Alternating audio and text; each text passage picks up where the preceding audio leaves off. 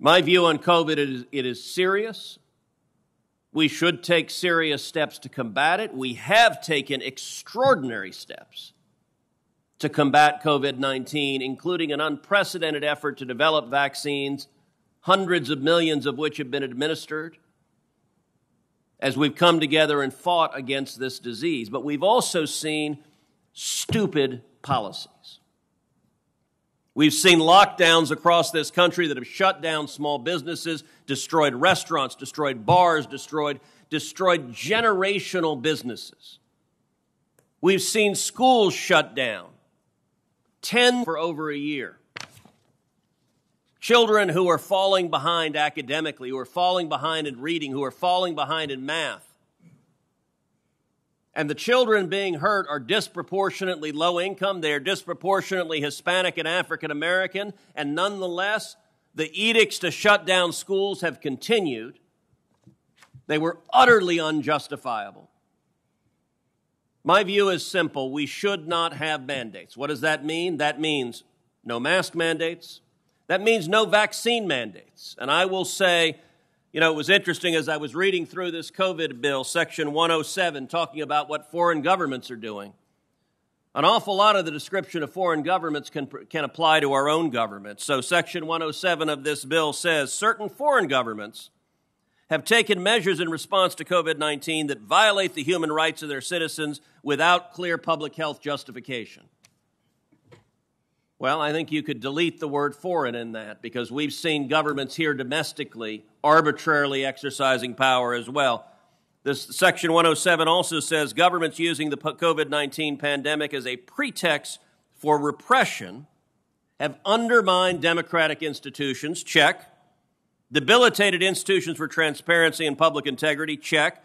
Quashed legitimate dissent. I might remind you that Anthony Fauci in those emails asked Facebook to silence anyone who said anything different than the government directive on speech, including if you suggested the origin of the Wuhan virus was actually at Wuhan, China, in a Chinese government lab.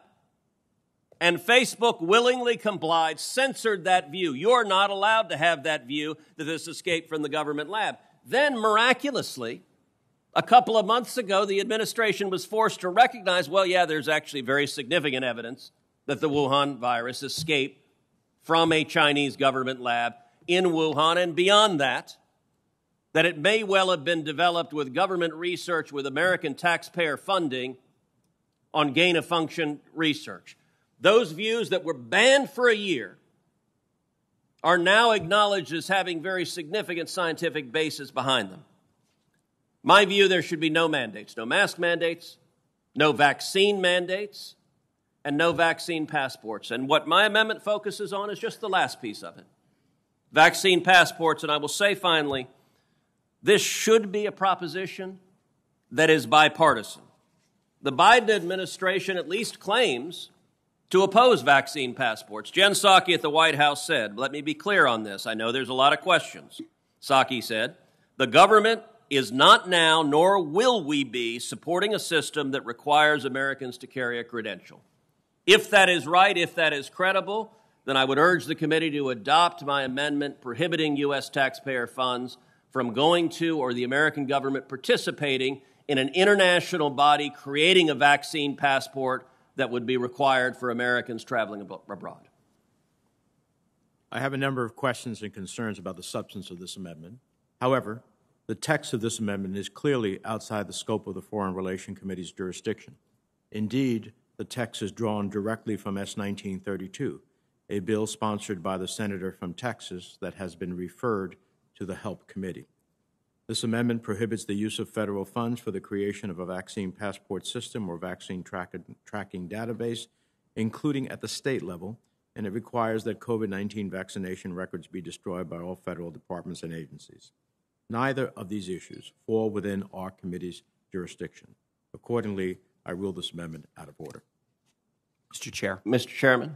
Senator from Texas.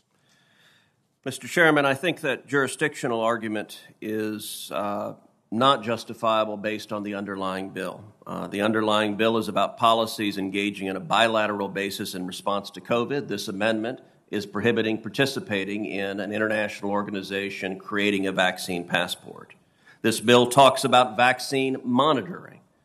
And this amendment ensures that we're not establishing a federal government vaccine database that is monitoring U.S. citizens in violation of their privacy rights. This bill talks about enhancing transparency of health data, and I think the amendment would protect the privacy of health data from a vaccine passport. And this bill also talks about establishing partnerships with the private sector to improve pandemic preparedness and response. It addresses the same topic, to prevent the U.S. government from working with a third party in the private sector to develop a vaccine passport and force it on the American people.